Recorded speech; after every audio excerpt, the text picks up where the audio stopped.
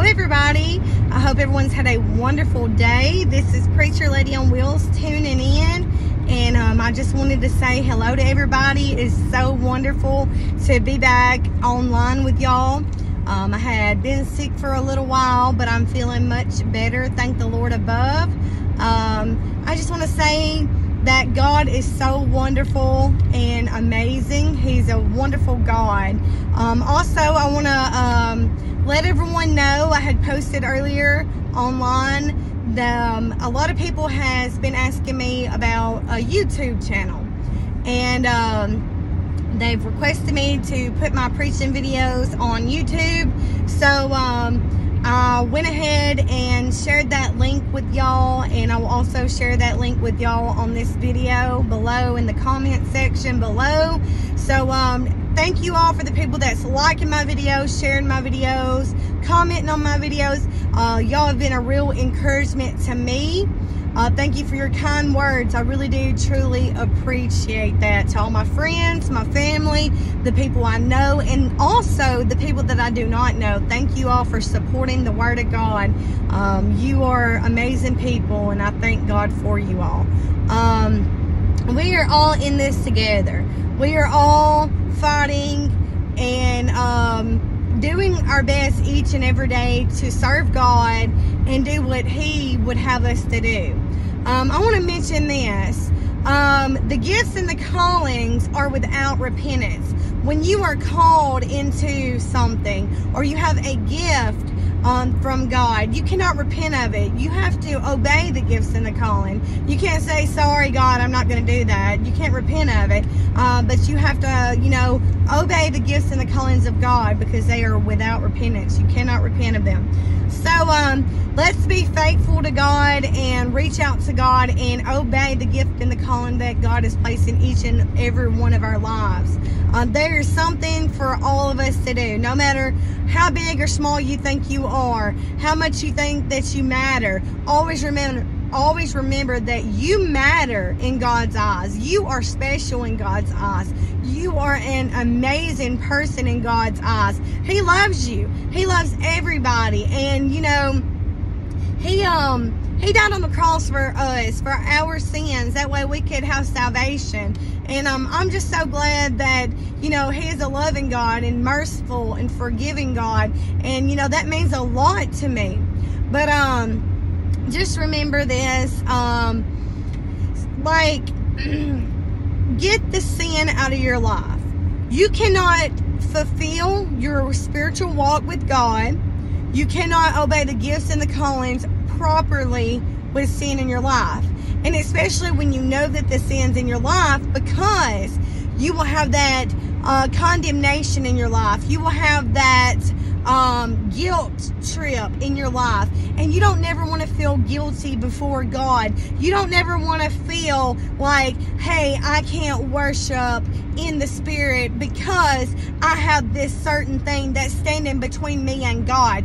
You don't want to say, hey, I can't go to church because I have this certain sin in my life. I can't do this for God because this sin is holding me back and weighing me down. Let me show you something. If you have a bottle of water and you're holding it all day long, well, you say, well, that's easy. That's easy to hold. That's just a bottle of water. But if you sit there and you hold this bottle of water, and eventually it's going to become heavy because your arm is going to get tired. The weight didn't change. The bottle of water is still light and easy to hold. But let me tell you, when you hold on to sin and you carry it around, it becomes a burden. It becomes a heavy weight. And the Bible said to lay every sin and every weight aside. Don't go back and pick up your sin. Don't go back and pick up the thing that's weighing you down today, but just set it aside and don't go back to it. Hallelujah. Y'all have to excuse me. I'm still got this cold a little bit. This old cough don't want to go, but in the name of Jesus, God's going to help me. And God has already helped me so much. Hallelujah. But I want to tell you today, don't let the sin hold you back. from serving God. Set it aside and don't go back and pick it up. Set it aside and don't even think about it no more. Because I'm going to tell you, the Bible says when you know good and you do evil, it is a sin unto you. So when you know something's wrong, we have to set it aside and we can't be doing it no more.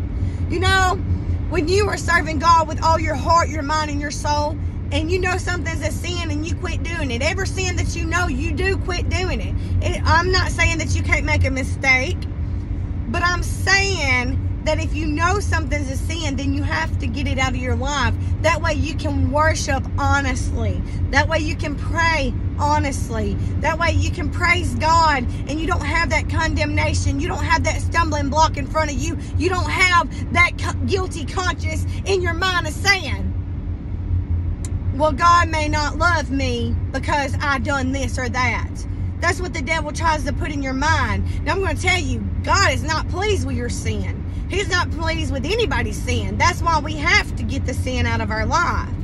You can't go around pleasing your flesh. You cannot go around pleasing yourself, because the sin is sin and God hates sin.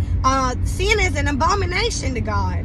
And when we learn that something's a sin, let's get it out of our lives. That way we can fully love God, trust in God, serve God, worship God.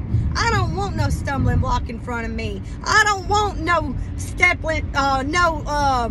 nothing between me and God. Whenever me and God connect, I want us to be connected. I don't want nothing in between us keeping me from holding on to his nail-scarred hands. Hallelujah. I want to love him and praise him with everything in me. I don't want no guilty conscience before God. But I want a clear conscience. I want a honest conscience. I want my conscience to be true to God and to know that I'm doing everything that I can in my power to serve him honestly. But I just wanted to get on here and, you know, thank you all for being so supportive. I know it's been a little while and since I've been on here. But like I said, hello everybody. God bless you all. I love you all. I'm praying for all of y'all. And I look forward to doing more videos, Preacher Lady on Wheel videos, Live Room videos, church videos, ministering videos at different churches. I look forward to the YouTube channel that I will be posting my videos on as well for everyone. You know, it's not about me. It's not about fortune. It's not about fame. It's not about money. Hey, I'm telling you, I'm human. I'm flesh and blood. I get up and I go to work just like anybody else does, just to survive. You know, it takes two people nowadays in a household to work to survive, because the cost of living is so expensive. And you know, we just got to do what we can. But most of all, you know, this old world's going to pass away. But you know what? One day, one glorious day, you know, we're going to have a heavenly home. We're going to have an eternal home. No more tears, no more pain, no more sorrow. It's going to be all joy, happiness, peace. It's going to be so wonderful once we get up there to heaven. Hallelujah. It's going to be worth it. It's going to be worth it all. But, like I said, thank you all, and God bless you all. And until next time, just remember, keep God number one in your life, and just do everything in your power, please, to serve God with everything in you. I love you all. God loves you. Keep God number one in your life, and you're going to be all right. God bless you all in Jesus' name. Bye-bye.